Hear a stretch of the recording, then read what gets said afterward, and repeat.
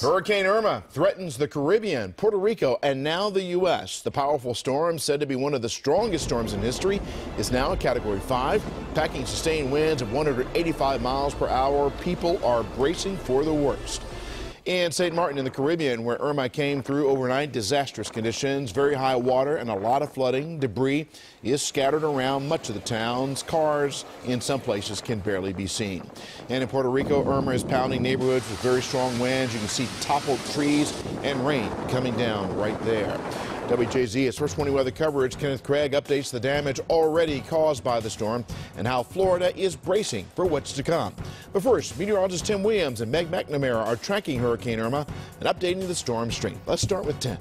This is a monster storm. It is moving, of course, across into the Caribbean, and it is moving very rapidly, very steadily. And let's take you to our satellite and give you an idea of what's going on. This is an infrared satellite that just kind of gives you an idea, a very clean idea of what this storm looks like. You see a very concentric eye, a very distinguished and very discernible eye right there in the middle, moving just to the north of Puerto Rico. The system is moving out of the British Virgin Islands and moving toward the U.S.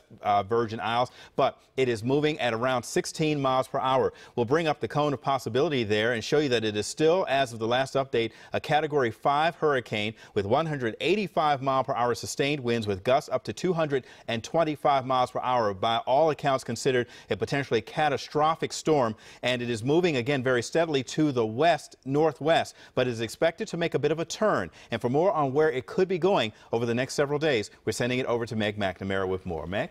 Well, Tim, I want to show you the computer models. So the latest run of these models, continuing with this west-northwesterly path before making that sharp turn to the north. Now, today we did see a little change in this path. You'll notice the track now shifted over here to the east. We see most of these computer models really forming here right along the eastern edge of Florida, and then we see them moving up into Georgia, the Carolinas, and yes, so here is Maryland. There is the potential that next week we could see an impact from Hurricane Irma. We could see flooding rains. We could see storm surge tornadoes. That's something we'll be tracking, although at this point there still is that uncertainty. But yes, this update with the track shifting to the east, of course, all of Florida, though, bracing for that impact. We'll have more on what's going on in the tropics, and then, of course, your local forecast coming up in just a sec. Back to you. Meg, thank you. First Warning weather coverage continues now with Kenneth Craig reporting for WJZ on the tiny islands Irma has already smashed through and how much of Florida is bracing for impact. Irma is closing in on Puerto Rico, lashing the U.S. territory with strong winds and drenching rain. Forecasters expect it to pass just north of the island tonight. The Category 5 storm pummeled several Caribbean islands with 185-mile-an-hour winds overnight. Floodwaters swamped boats and left cars underwater on St. Martin. Florida's governor is warning people to prepare for a worst-case scenario when it hits the U.S. mainland on Sunday. I cannot stress this enough. Do not ignore evacuation orders. Tampa's mayor was more blunt. This ain't Indiana.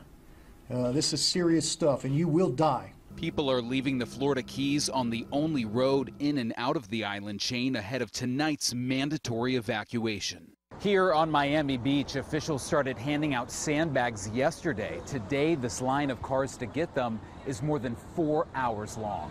What concerns you the most? Flooding. Flooding. Adriana Dreyfus isn't taking any chances. Her parents lost everything during Hurricane Andrew. Today, she picked up 10 sandbags. She plans to secure her family home and then hit the road.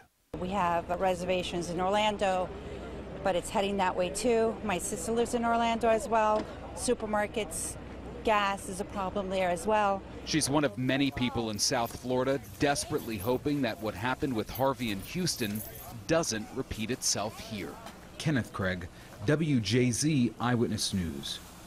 And WJZ's First Warning weather team will continue to track Irma. We will bring you the latest updates on the powerful storm's path and impact.